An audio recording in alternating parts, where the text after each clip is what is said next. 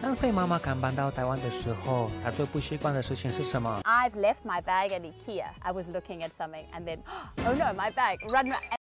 It was like the first few weeks I was here, so like I wasn't used to it. I mean, this happened more than once.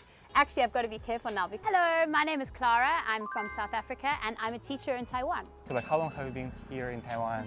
In September, I will have been here 7 years. Oh, 7 years. Yes. Oh, at the first place, how did you learn about Taiwan? How did you know about this place? You know, growing up, you always see things made in Taiwan. I think that's probably the first place.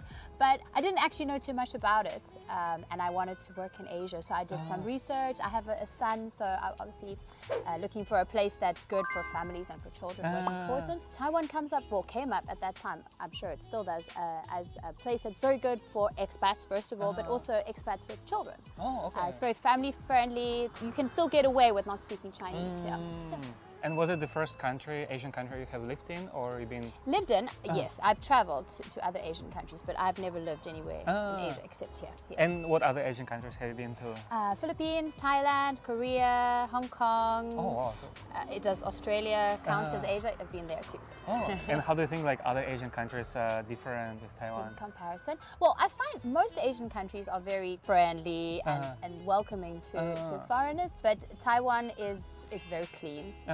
That is something that definitely stands out. Everything's convenient. I just feel there's a lot of warmth. Maybe more warmth here than some other places. The Philippines is very warm also, but it's not maybe as convenient. Oh, right. What do you think of the pros and cons of living here in Taiwan for foreigners? Well, pros, definitely, I think life can be quite easy in terms of like transport is so great, the MRT system, yeah, just getting around, especially in Taipei. I think the cost of living is quite low in comparison depending where you're from, but I know that, I mean, you can buy food or get a meal for very little. I mean, you can go to 7-Eleven, you can go to lunchbox shops. So I think that's definitely a pro. I have a kid, so safety is a huge thing.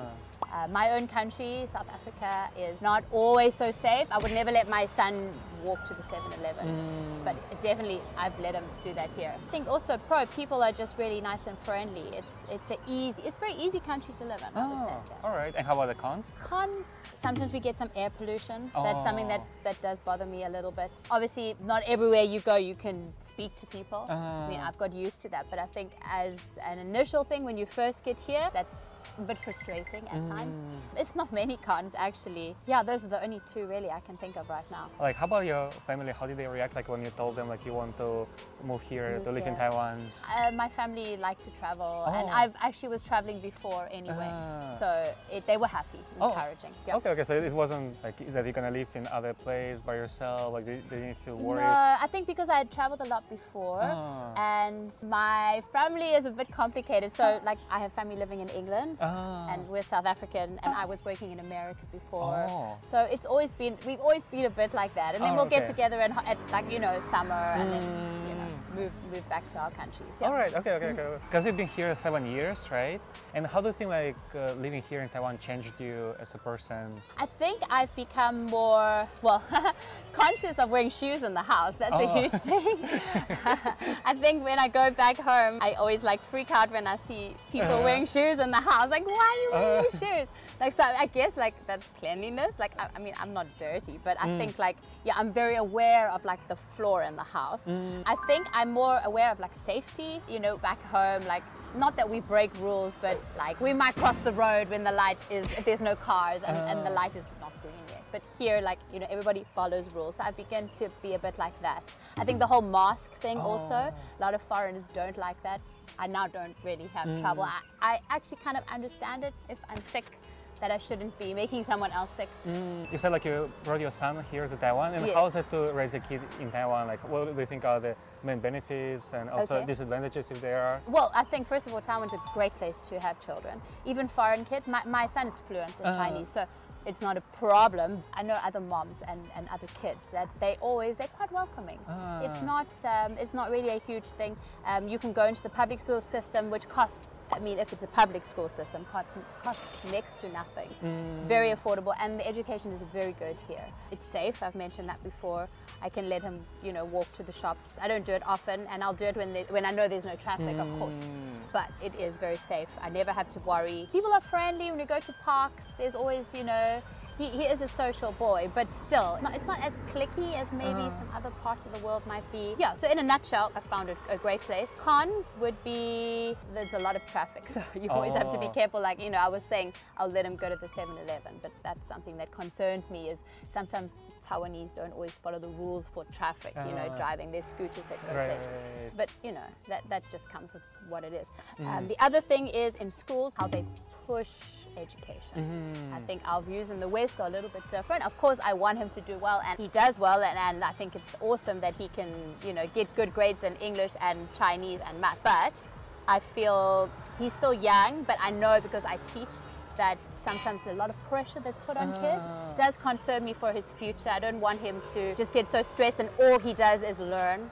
I think there should be a balance, and I think a lot of parents now in Taiwan, like the modern parent, is seeing that more, but there is still this huge drive to excel and succeed, and they do all these extra, you know, curriculums, and I don't know if that's so good for kids. Yeah. But does he go like to the after school? He has an Anqingban, because I can't help with the Chinese homework, so they will help him, and I'm working, so he does need somewhere, but his one is actually a bit more relaxed. That's why we've chosen it. So you do fight, and the lady who owned it is Taiwanese, but she has the same views as myself. She likes to let the kids play. They do like sports and things. So it's not just like sit and learn. But I know that does happen a lot. Would you let your son ride a scooter when he's in the age like that he can ride, or you won't? Well, look, I think I cannot stop him. He's already a Taiwanese kid, according to him. You know, his games and his lingo and everything, like his accent is. So I'm sure he will want to. I cannot stop him, but that does scare me. It definitely scares me. Yeah. And what do you think is the main difference between South Africa and Taiwan? Wow, it's a big difference. Well, the weather is a little bit the same. Some parts of South Africa can be as humid, some parts as not. There's some terrain here that definitely reminds me of back home. We also have a lot of mountains and beautiful rivers, beaches also. But South Africa, people, they don't stick to the rules as much as Taiwan. Definitely. You know, like I say, you know, we might just like quickly, there's no cars, let's go. But here, you see there's no cars, but everybody will be just standing, you know, they obey. The MRTs are spotless. South Africa, you will never see that. It's messy. I mean, I've left my bag at IKEA. I was looking at something and then, oh no, my bag, run, and it's there. It was like the first few weeks I was here, so like I wasn't used to it. My bag's there, my money's there, my cards, my ARC, everything. It was, I mean, this happened more than once. Actually, I've got to be careful now because you become a bit complacent, right? Like you're like, oh, it's okay, it will still be there, it's Taiwan, you know, I can just leave it. But in South Africa, you definitely cannot. Like, you can't even like stand here and the bag, I would be worried. I'd be looking, my bag, you know, so that of course is a massive thing. I think South African people are very friendly, and so are the Taiwanese, so that's a similarity. People like to barbecue. Actually, Taiwanese like to do a lot of hiking and camping, which is similar to the people in South Africa. So there are some, but I think a lot of it comes to like the rules, the systems. Our systems are not good. Roads are not always so good. There's a hole, it's like not even like a day and they fixed it. Yeah. All right. Because we've been here 7 years, and have you traveled to other cities in Taiwan? And what is your favorite one? I really liked, well, it's not really a city, but Kending, the beach. Okay. Yeah. My son and I went there during the summer and we had such a great time. It was hot, but I think because on the beach, like, you know, you don't feel it as much, and it's really lovely there. Yeah, I really enjoyed that, but also close to that is Kaohsiung. Kaohsiung. We've been there a couple times because we like it. It's a really nice city. And will you move to Kaohsiung or not? Well, I've never thought about it. I think if the opportunity arose, I might, because then I'd be close to Kending. Right. I can go to I like the beach.